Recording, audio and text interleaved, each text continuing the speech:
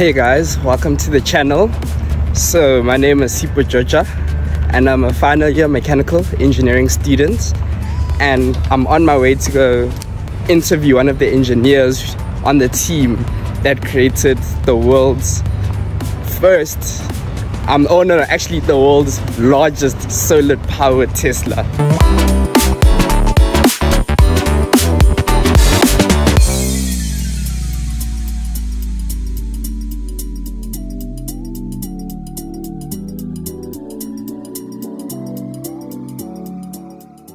About the car or the butterfly?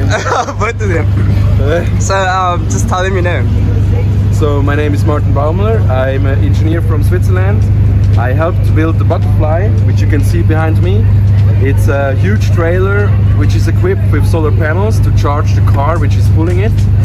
We are able to sleep inside the butterfly. There is a kitchen, there is a living room, there is even a shower in the fridge. And so we are basically off-grid. We can charge the car just with the power of the sun and then drive for about 200 kilometers if you drive carefully. If you drive fast, then maybe more to 150. Makes a lot of fun to drive this car. It's one of the only Tesla Model X here in South Africa at the moment. Or the only one, I guess. Pretty much. Another Tesla here, Model 3. Has a crazy acceleration, crazy power, about up to 700 horsepower. This car, 670 something like that, 2.5 tons, and the trailer 3 tons. With us inside, with all the equipment, the whole package behind me is about 6 tons heavy. And so we are traveling around the world. We have been in over 40 countries so far. We have crossed over 77,000 kilometers.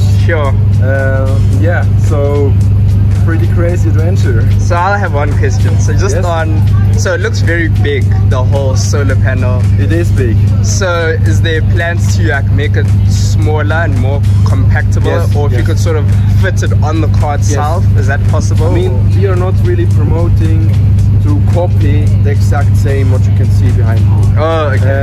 So this is just a prototype for us. If we would build it again, I think we would pay huge attention to build it smaller. Because with that it's very difficult to drive through narrow roads, narrow spaces. Especially here the campus was a bit challenging, and it also will be challenging to exit it. So let's see how far we go. But yeah, we would build it lighter and smaller, if possible.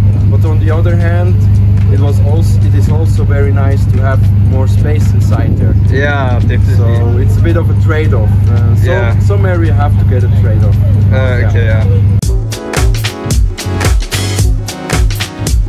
From the back. And then in terms of storage, so like let's say there's not a lot of sun, then what happens? Let's go. Storage? Like this, so on days where there's no sun, do you have ways to store the energy that you've captured from solar? So I mean, normally on the inside. Normally we should charge the car directly, but there is a 5 kilowatt-hour battery in the back of the butterfly, of the trailer. And we use that for the kitchen, for cooking dinner, for lights and fridge. So, just as an end note, firstly I'd like to say thanks to University of Pretoria, because it's really cool that we get opportunities like this. And I think it's very important that we actually get to see stuff like this, especially in South Africa and Africa, because as you guys know, in South Africa we have issues like load shedding. And so if you want to bring an electric car like Tesla into South Africa, well, number one, you're going to have to charge that electric car somehow.